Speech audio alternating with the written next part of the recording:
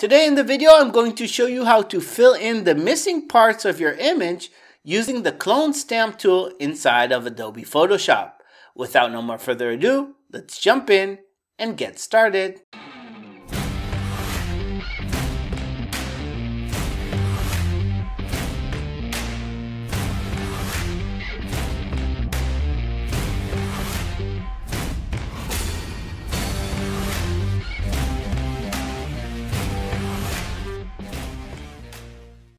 In the tutorial today, we're going to use Adobe Photoshop and the clone stamp tool to fill in the missing part of our image. You can use this for any use case, but in the use case today, we're going to fill in the missing part of the donut bite over here. Now, as usual, inside of the description of the video, I'm going to link to this exact image so you can practice step by step and achieve this by yourself, because practice makes perfect.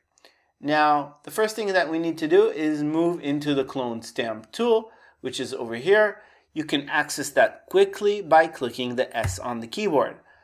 And the next thing that we need to do is actually get a source from our image. To do that, I'm going to click on Option or Alt on the keyboard and click on the source.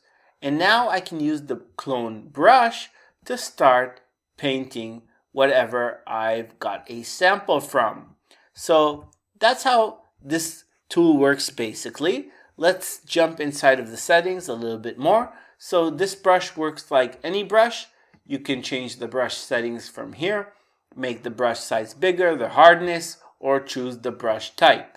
Another quick way to access the brush size is by clicking on the square brackets on your keyboard. So you can just make that bigger or smaller using the brackets.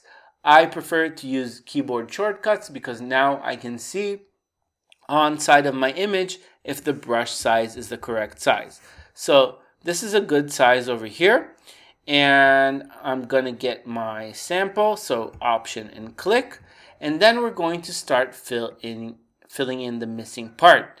Now, as you can see, this isn't filling it so nicely. So what we need to do is actually give our source a little bit of an angle. To access the angle, we're going to open Window, Clone Source, and over here you can see there's an angle setting. There's all sorts of settings that are related to the clone source, but the one that we're going to talk about is the angle over here. Now, if I give this a manual value, then you can see that it's changed it a little bit, but this isn't fitting in perfectly yet. I mean, the angle has changed, but it's not fitting in perfectly.